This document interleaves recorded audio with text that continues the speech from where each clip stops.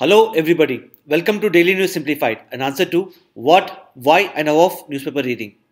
Today we shall be analyzing the Hindu newspaper dated 23rd of February of the New Delhi edition. The topics to be discussed today has been presented on your screen. Timestamping for the same has been provided in the description box below. Let us begin our today's discussion. Now, this particular article appears on page number 9 and is titled as Government Eyes the Public-Private Fund to give research and development a shot in the arm. Now, this article highlights that the government of India has proposed to create a new fund in order to boost the research and development ecosystem within India. Now, before we understand the government's proposal, let us have a brief understanding about the R&D ecosystem within India. The innovations in the field of science and technology are considered to be major drivers to promote economic growth and development and to ensure the social well-being of a people within the country. If you look at the most of the developed countries across the world, these countries have basically become developed because of their investment in the field of research and development. By promoting higher amount of investment in research and development, these countries have not only been able to promote higher economic growth, but they have also been able to improve the quality of life of their citizens. Even in case of India has made immense contribution in the field of science and technology. In the ancient times, immense contribution was made by people such as Aryabhatta, Brahmagupta, etc. And in recent times, after India's independence, India has made rapid advancements in the field of nuclear research, space technology, biotechnology, etc. Similarly, the gross expenditure in research and development in terms of absolute value has got tripled from 24,000 crore in the year 2004-05 to rupees 1.04 lakh crore in the year 2014-15. Now, in spite of the fact that there has been an increase in the overall gross expenditure in research and development in terms of absolute value, there are a number of problems with the R&D ecosystem within India. First and foremost, we can look at the stagnation in the gross expenditure on the research and development as percentage of India's GDP. Now, this has remained stagnant in the last one decade at 0.7% of India's GDP. So, since 2004-05 to 2014-15, India has been spending only around 0.7% of its GDP on research and development. And this is considered to be quite lower as compared to other countries. In case of China, it is 2.1%. In USA, it is 2.8%, and in case of Israel, it is much higher at 4.3%. The second problem with respect to R&D ecosystem within India is that most of the expenditure on research and development is mainly incurred by the public sector, and the amount of expenditure incurred by private sector is quite lower. Now, out of total 0.7% of expenditure on research and development, 0.4% is contributed by public sector and only 0.3% is contributed by the private sector. Now, this is considered to be quite problematic because in case of other countries, particularly the developed economies, usually it is a private sector investment in the field of research and development which is much higher as compared to public sector investment. The next issue is related to the problems with the government expenditure. Now, most of the public sector expenditure in the field of research and development is basically incurred by the central government, and the share of investment incurred by the state government is quite lower. Secondly, investment in research and development on health is considered to be an important tool in order to promote the social well-being. However, in case of India, the amount of investment in research and development on health is considered to be quite lower as compared to other countries. Now, these three problems can be considered to be the problems with respect to the inputs of the R&D ecosystem. With respect to the problems in the outputs of the R&D ecosystem, we can basically look at the amount of patents that we are producing within India on an annual basis. And it is normally seen that the amount of patents that we produce on an annual basis is much lower as compared to other countries. Now, this can be captured with respect to India's poor ranking on number of international reports that are published in order to measure the innovation across the world.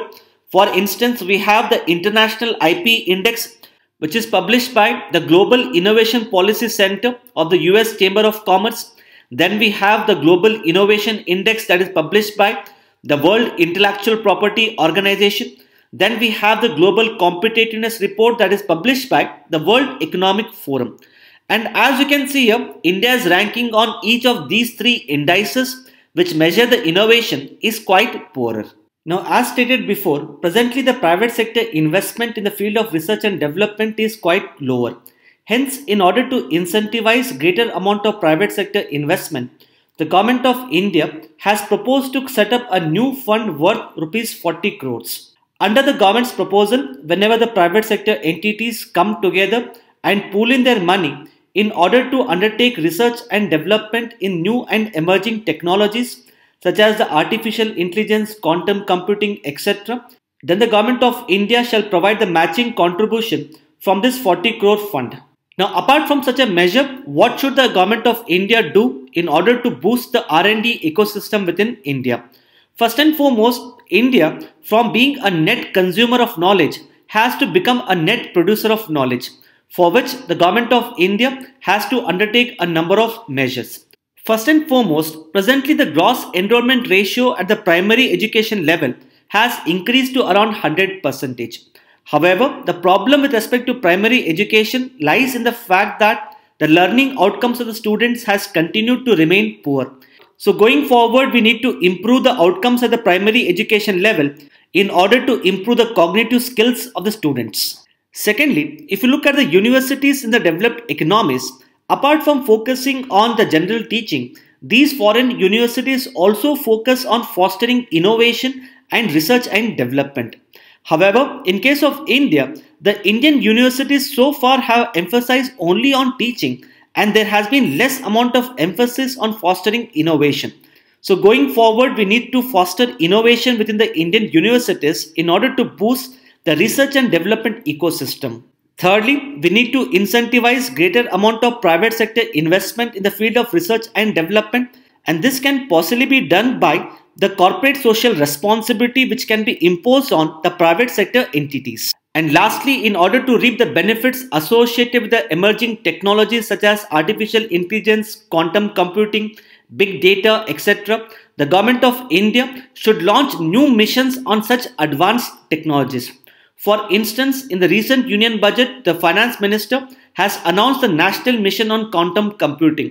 So we need to launch similar missions on such new advanced technologies in order to boost the R&D ecosystem.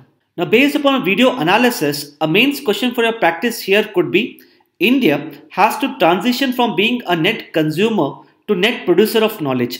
In this regard, discuss various problems with the research and development ecosystem within India.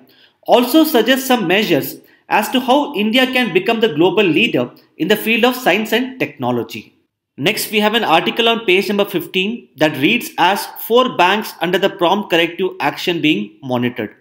Now, this particular article highlights that the Reserve Bank of India is presently monitoring the financial health of the 4 banks that are presently under the prompt corrective action.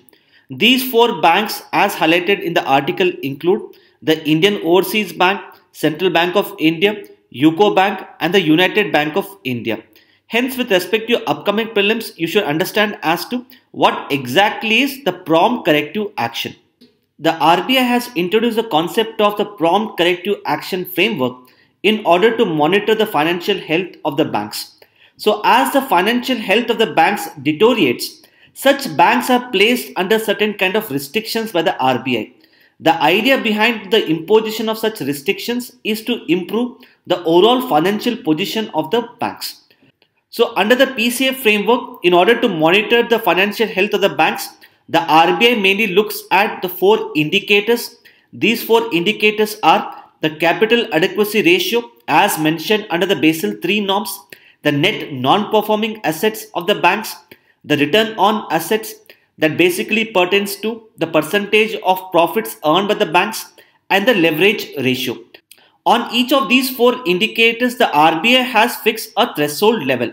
So as soon as the threshold level on these 4 indicators is breached, such a bank would be placed under the prompt corrective action framework. For instance, with respect to net non-performing asset, the threshold level is greater than or equal to 6%. So if the net non-performing assets of the banks increases to a level greater than or equal to 6%, then such a bank would be placed under the prompt corrective action. Similarly, with respect to return on assets, if the overall profits earned by a bank for a period of 2 to 3 years remains negative, then this would mean that the bank is incurring high amount of losses, and automatically such a bank would be placed under the PCA framework of the RBI. Now the threshold levels on each of these 4 indicators are not important with respect to your prelims examination.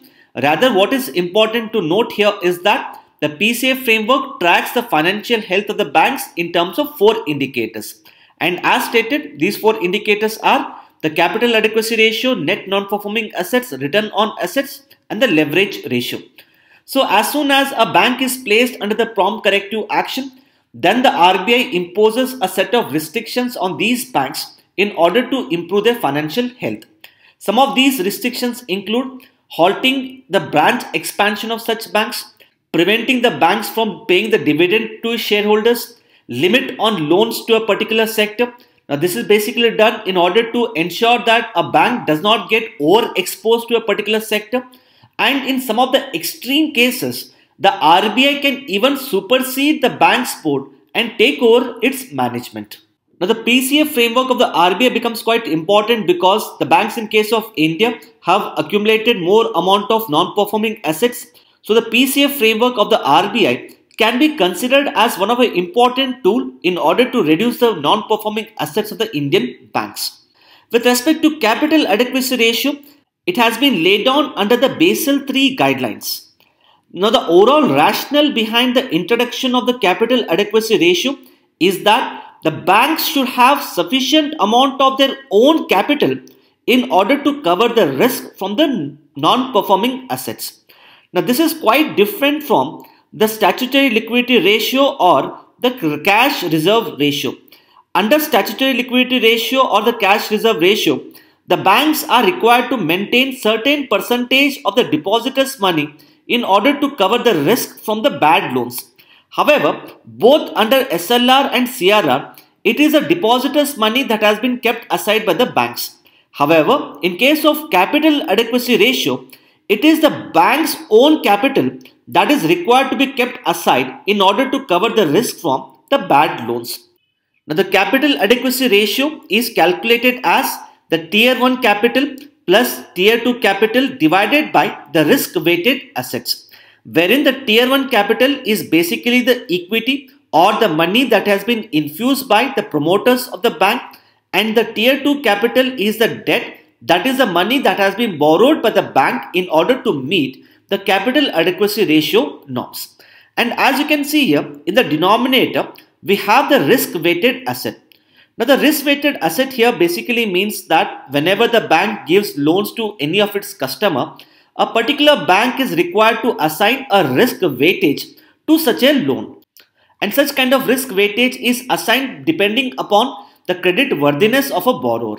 Now the Basel III has come out with detailed guidelines as to how the bank has to assign the risk weightage to its loans. Now for example, let's say the bank gives a loan worth ₹100 to its customer, and for such a customer the banks assign a risk weightage of 10%. Now what this essentially means that when a bank is giving loan worth ₹100, the bank can recover maximum 90 rupees from such a customer, and there is a probability that the bank may not be able to recover 10 rupees since there could be a possible default by such a customer. Similarly, let's say a bank gives loans worth ₹200 to another customer, and in this particular case the bank may give a risk weightage of 15%.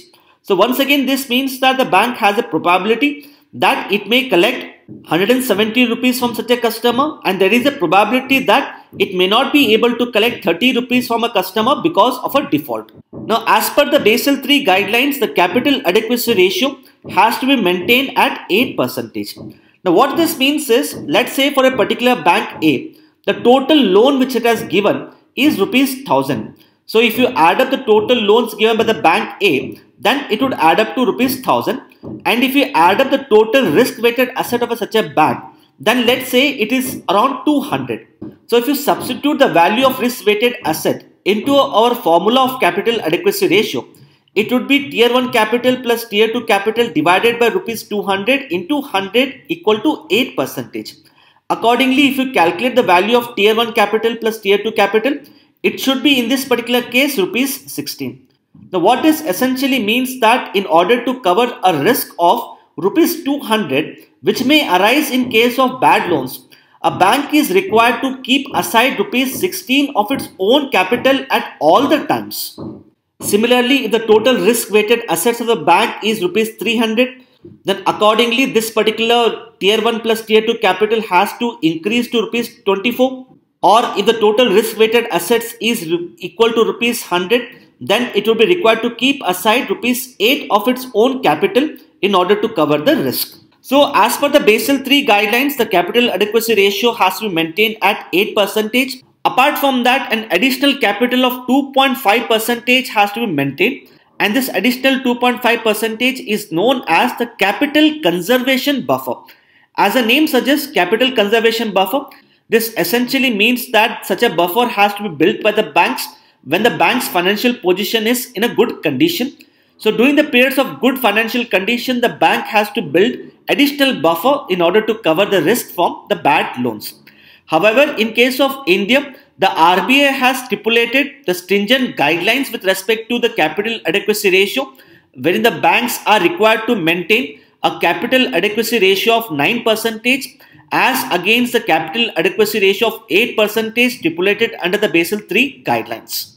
So under the Basel III guidelines, the total capital that has to be set aside by the banks is 8% plus 2.5, that is 10.5. Whereas in case of India, it is 9 plus 2.5, that is 11.5%. Apart from that, we have a concept of leverage ratio that is being tracked under the prompt corrective action. Now the leverage ratio is little different as compared to the capital adequacy ratio. The leverage ratio is calculated as the tier 1 capital of the bank divided by the total assets of the banks. So the difference between the capital adequacy ratio and leverage ratio is, in case of capital adequacy ratio, the denominator happens to be the risk-weighted asset. Whereas for calculating the leverage ratio, the bank is required to take into account the total loans of a bank. So in the example which we have seen here, for calculating the capital adequacy ratio, the bank would be required to take rupees 200 in its denominator. But for calculating the leverage ratio, the bank would be required to take into account this 1000 rupees, that is the total loan amount. So these are some of the important aspects which you should know with respect to this particular article. On page number 11, we have an article that is titled as 1 in 3 payments for the maternity benefit scheme credited to wrong account. Recently, the Niti Aayog has published a progress report on the Poshan Abhiyan. In this particular report, the Niti Aayog has raised certain concerns with respect to the implementation of the Pradhan Mantri Matru Vandana Yojana.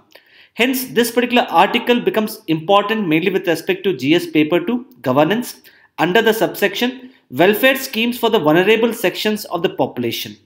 Even though India has made rapid strides with respect to economic development, its progress on health indicators has continued to remain poor. India accounts for the largest population of the people who are suffering from the malnutrition. Accordingly, in order to improve the health and nutrition status of the women and children, the Government of India has launched the Poshan Abhiyan in March 2018. Under this particular Poshan Abhiyan, the Government of India has set various targets. Some of these targets are to reduce the malnutrition by 2% every year, to reduce anemia by 3% every year, and a mission which is known as the Mission 25. Under this particular mission, the government has sought to reduce the stunting among the children of the age group 0 to 6 from the present 38% to 25%. Now, in case of India, the malnutrition is caused because of number of socio-economic reasons.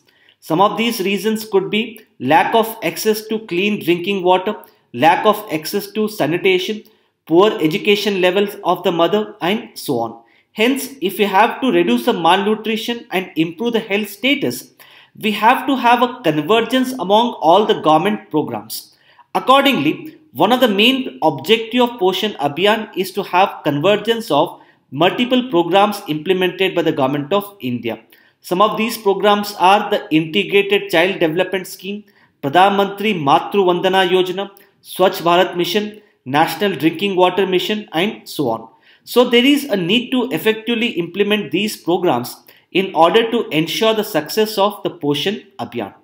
Accordingly, the Niti Aayog tracks the implementation of these programs, tries to identify as to what are the flaws in the implementation of these programs, and this is basically done in order to ensure the effective implementation of the Poshan Abhiyan program.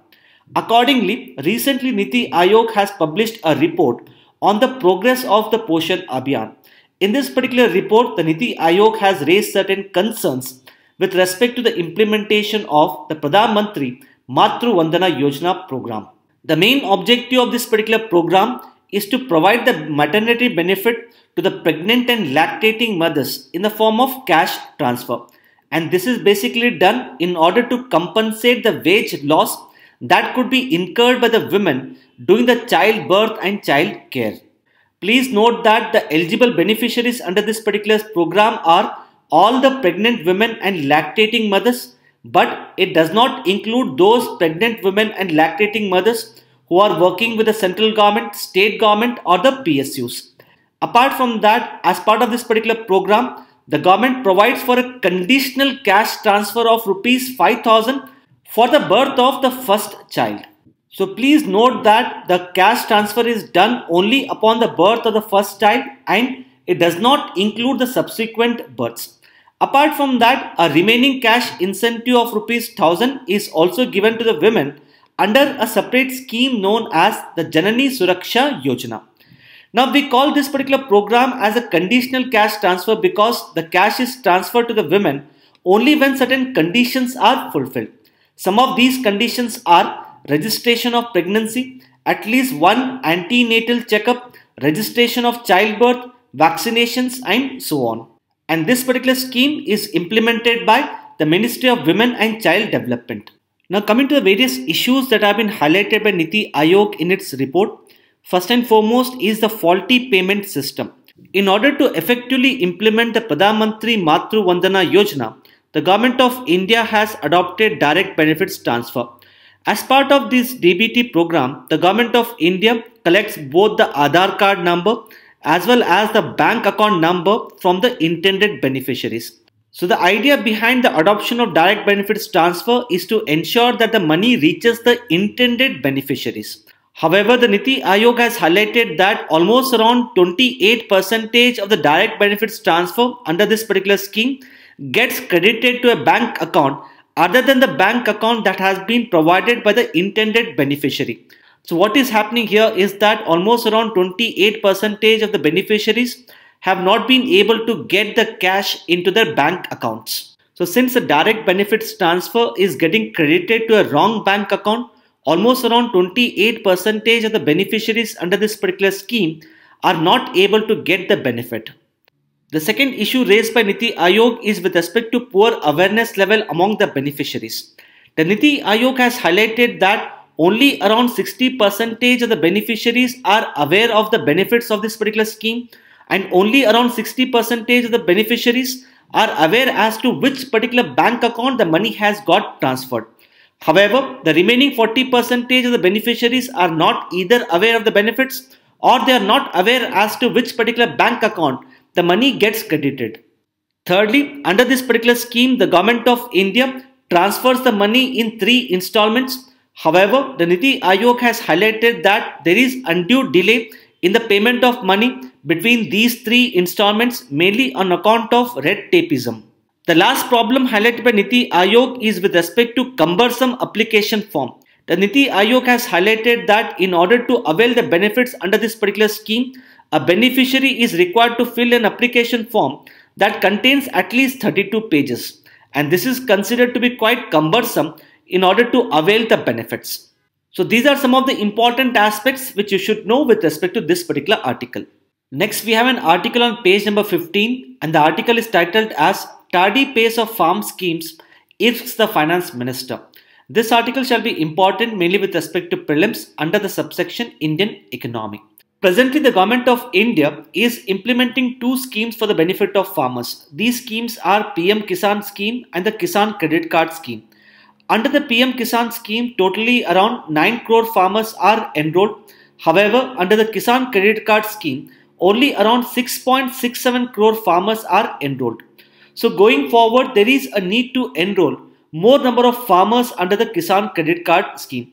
Accordingly, in this year's union budget, the finance minister has announced that all the farmers who are presently enrolled under PM Kisan scheme, all these farmers would be covered under the Kisan credit card scheme. Accordingly, in order to ensure the higher enrollment of farmers under the Kisan credit card scheme, the finance minister had launched a campaign on February 10. However, this particular article highlights that there has been poor progress with respect to the enrollment of farmers under the Kisan credit card scheme. Accordingly, let us try to understand certain basic details about the PM Kisan scheme and the Kisan credit card scheme and why there is a need to expand the Kisan credit card scheme. PM Kisan scheme, as you all must be aware, was introduced in the interim budget 2019-20. It seeks to provide for a cash transfer of rupees 6,000 in 3 equal installments of rupees 2,000. And initially, when the PM Kisan scheme was launched, it covered only the small and marginal farmers with a land ownership of up to 2 hectares. However, subsequently the Union Cabinet has decided to expand the coverage of the farmers under the PM Kisan scheme, and presently the PM Kisan scheme includes all the land holding farmers and not necessarily the small and marginal farmers. With respect to Kisan credit card scheme, this particular scheme was launched in 1998 with an objective to provide for the timely credit to the farmers. Under this particular scheme, the farmers can avail the timely credit in order to meet their short-term credit requirements, to meet their post-harvest expenses, to meet their working capital requirements, as well as the investment expenditure. Please note that this particular scheme is not only available only for meeting the agriculture related needs, but the farmers can also avail the loans for the allied activities such as the livestock rearing, fisheries, etc. With respect to eligibility of the farmers under this particular scheme, presently this particular scheme includes all the farmers including the sharecroppers and the tenants.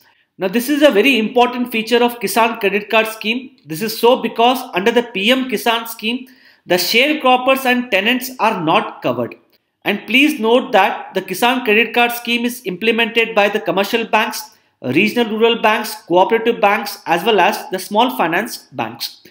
With respect to need to expand the Kisan credit card scheme, as stated before, presently the number of beneficiaries under the Kisan credit card scheme is much lower as compared to PM Kisan scheme. Accordingly, we need to enroll more number of farmers under the Kisan credit card scheme. Apart from that, we have certain problems with respect to agricultural credit, and these problems can be solved by expanding the coverage of the farmers under the Kisan credit card scheme. Now, some of these problems are, first and foremost, the share of institutional credit in the overall agriculture credit is hardly at 60%, and the share of non-institutional credit is as high as around 40%. Now, this means that almost around 40% of the agriculture loans are availed by the farmers from non-institutional sources such as the money lenders. And since the loans are availed by the farmers from the money lenders at a higher rate of interest, this in turn leads to a debt trap. Secondly, if you look at the share of the small and marginal farmers, they account for almost around 83% of the total farmers within India. However, these small and marginal farmers are presently availing only up to 60% of the agricultural loans. So there is a less coverage of the small and marginal farmers under the agricultural credit. Thirdly, there are huge regional imbalances with respect to agricultural credit, where most of the agricultural credit is concentrated in the southern states and less amount of agriculture credit is being concentrated in the northern states.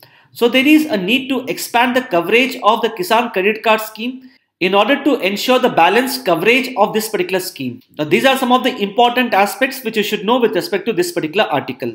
Next, we have an article on page number 9. The article is titled as Geological Survey of India denies the reports on gold deposits in Uttar Pradesh.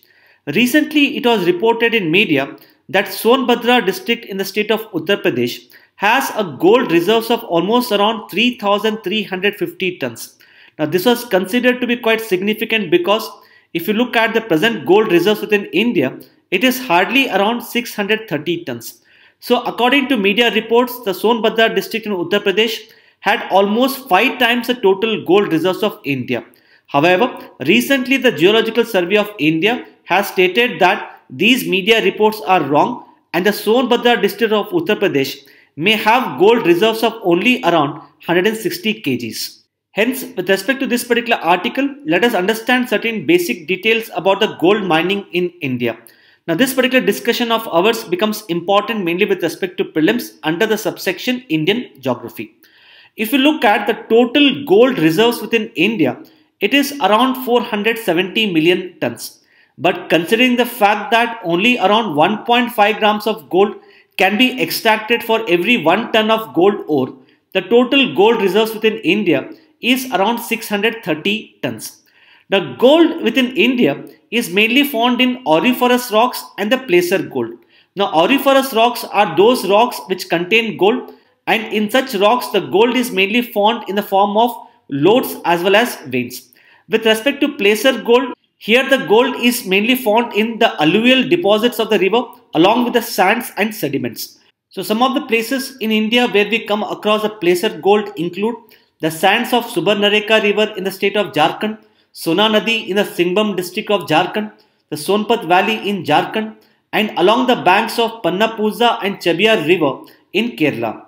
And if you look at the states which have the highest gold ore reserves, now these states are Bihar, followed by Rajasthan, Karnataka, West Bengal, Andhra Pradesh and Madhya Pradesh. Now these are the states that have the highest gold ore reserves. However, if you look at the states that are considered to be major producer of gold, it is Karnataka followed by Andhra Pradesh.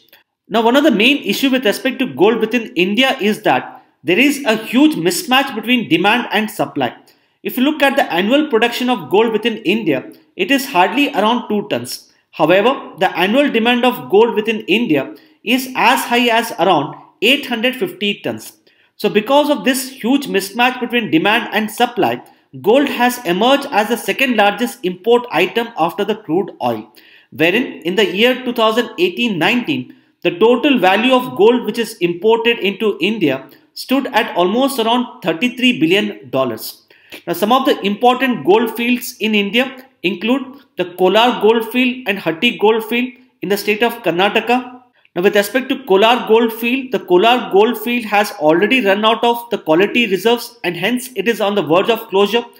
The other gold fields within India include the Ramgiri gold field in the state of Andhra Pradesh, and recently one more gold field was in news, and this particular gold field is the Jonnagiri gold field in the Kurnool district of Andhra Pradesh. Now this particular gold field is important because this gold field is said to become India's first privately mined gold mine.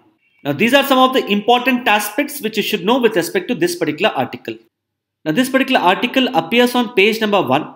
This article talks about a theatre form practiced in the state of Karnataka known as Yakshagana. Initially, this theatre form was actually forbidden for women. However, in recent times, more number of women have taken up Yakshagana. In particular, this particular article highlights that a Muslim woman has overcome resistance and has become part of the Yakshagana group. Accordingly, this particular article becomes important from the perspective of history and culture. Further, this article is also important because in prelims 2014, there was a direct question related to Yakshagana. So let us understand some basic details about Yakshagana. As stated before, Yakshagana is a traditional theatre form that is practiced in the state of Karnataka. More importantly, it is practiced mainly in coastal parts of Karnataka such as Udupi, Dakshin Kannada, etc. And since it is a theatre form, it is a combination of dance, music and drama. And traditionally, the Yakshagana was performed from dawn to dusk. Now, Yakshagana was basically evolved during the Bhakti movement and hence it has stories drawn from Ramayana and Mahabharata as its main theme. Apart from that, as you can see in previous year prelims, questions have been asked with respect to the important performing arts of India. Accordingly, we have compiled a table which highlights the various theatre forms in India. So we have highlighted as to in which particular state the theatre form is practiced and some important information related to such a theatre form. So this particular table related to theatre forms of India has been included in the PDF for your reference. So please go through this particular PDF to understand the various theatre forms of India. Further, if you look at the question which was asked in prelims 2014, question here was consider the following pairs: Garba, Gujarat, Mohiniyattam, Odisha, Yakshagana, Karnataka. Which of the pairs given above is or are correctly matched?